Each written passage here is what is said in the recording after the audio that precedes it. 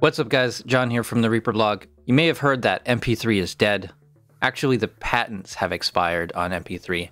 And with the announcement that that was happening, Fraunhofer, the company that owned the patent, actually recommended that people use AAC or other formats that have better quality. We're not going to see MP3 go away for a long time.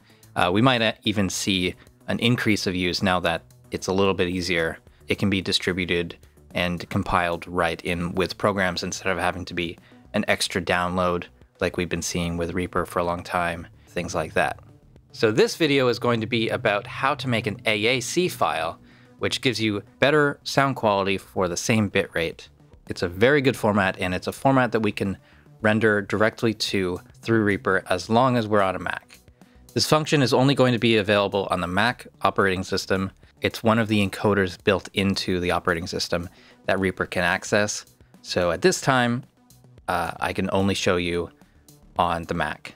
Like any project, we're going to render our entire project or time selection. I'm gonna choose a location. I've got this going to the desktop. I've got my project wildcard, so I was just gonna name it whatever the project's called. We choose our sample rate, we choose how many channels, the render speed, then we're going to go down to the output format. Let's zoom in here. We want to change this to MPEG-4 MOV, as this says here, Mac OS 10.7 plus AV Foundation. And AV Foundation is the encoder that Reaper uses. It's built into OS 10. So let's click that. And format, instead of this format, which is the format that I use for rendering videos, choose MPEG-4 audio. And now we see audio codec AAC, no video codec here. The size and frame rate options are going to be ignored. We just need to change this to a suitable bitrate. 128 kilobit, still a little low. You have to do some testing to see what is acceptable.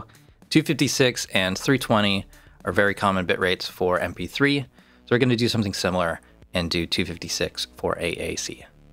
I'm going to render that. It's going to take a minute. And that's it. That's how you do it. If you're on Windows and you want to export an AAC, you're going to have to go through another program. You can export a WAV and then open it up in iTunes and convert it through there. There are other programs, but I think the iTunes way is probably one of the easiest. And that's it for this video. Hope you've enjoyed it.